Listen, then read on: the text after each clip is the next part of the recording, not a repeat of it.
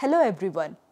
Happiest Health brings you to yet another inspiring story on resilience, where a 55-year-old brigadier made an astonishing comeback after a tragic accident that left him bedridden for months. Recently, he led a cycling expedition from Kanyakumari to New Delhi. Brigadier Chaarag himself is with us today to talk more about his inspiring journey.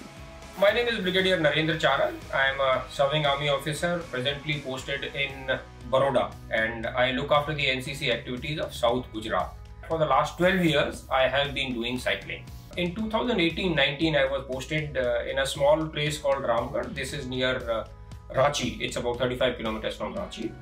So as a routine, I used to do a 100 kilometers ride once in a week, in addition to about 4 rides of about 50 to 60 kilometers.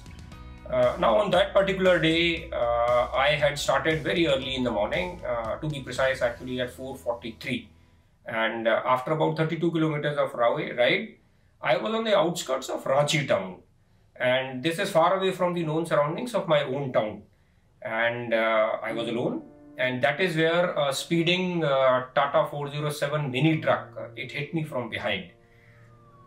The damages, in fact, the right leg at the shin bone level, actually it was, both bones were fractured completely. In fact, the foot had actually been lying by the side as if it was detached.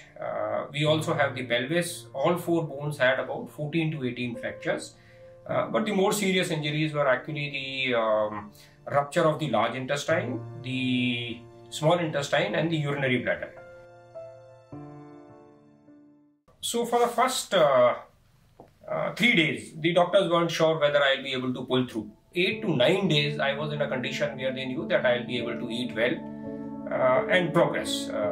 So for the first about 22-23 days, I was actually lying straight on a bed like a log. I couldn't even turn. And by the 32nd, 33rd day, the turning had actually started. And at about 42-43 days, that is the first time when I could be lifted and kept in a wheelchair. Like any other person who's faced an accident of this kind, I also had mental tough questions to my own self, whether I will remain like a cripple. I fought that, and the recovery process actually started sometimes after about 2 months, because that's the time when I could start to take a little bit of load on my legs. But of course, I was not able to put my foot down. Most part of the physiotherapy actually I was doing by my own self within the breaks. I would keep punching in the air. In fact, people would keep laughing at me, you know, what have you been doing? But then that is the way where I kept myself fit.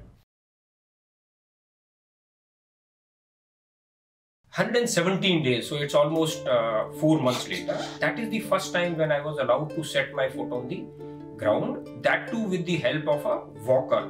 The second promise which I had made to myself and to the doctors, in fact, was that I will cycle exactly 365 days after the accident. I was adequately strong to undertake cycling, but the biggest challenge was that in the pelvis, one of the bones had joined teda, and that is the place where it used to touch the seat. So the biggest challenge was actually not the strength, but since this bone used to keep getting rubbed against the saddle of the seat where I sit on, after prolonged sitting, actually I used to start bleeding in my groin, lower part of the groin.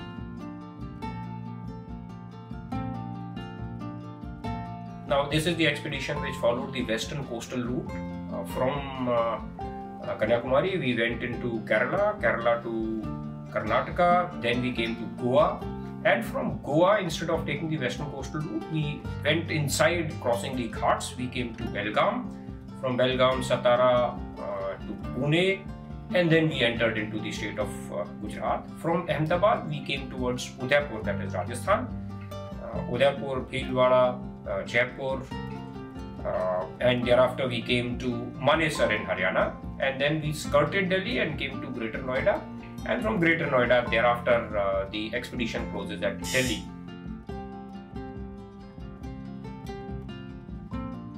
I do a lot of exercises and yoga to keep myself fit. I also play badminton and I keep myself very physically active. My routine involves getting up very early in the morning, and I'm a early to bed person.